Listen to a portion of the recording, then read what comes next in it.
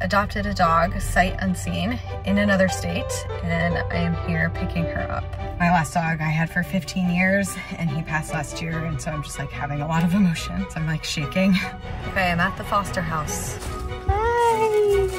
As soon as I got in the car with Stevie, they put her in my arms. Hi, baby. And she licked my face, and I knew this was the right decision. And I just immediately felt my heart open up to her, and it was so powerful. Deciding to get another dog after my heart dog, Sterling, passed away was not an easy decision. I got Sterling when I was really having a very hard time. I always had a bit of wanderlust, and he was the reason that I had the courage to just take off, just me and him, on so many adventures.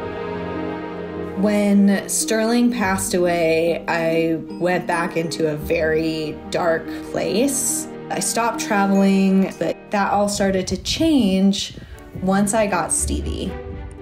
From the moment I picked Stevie up, her and I have been so incredibly bonded. Whew. Just every day, all day we spend together. She's my new best friend. Sitting by the river with Sterling was such an important part of our relationship. I spread his ashes into a river. Bringing Stevie to the river was such a full circle moment where I got to think about the two of them and how special both of them are and how much I love them both in different ways, but equally.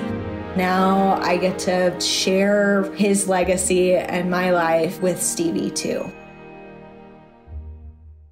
We're doing some hiking in Colorado. Some hiking, some carrying, because she is only 4 months old. Since I got Stevie, I feel that spark of life again to travel.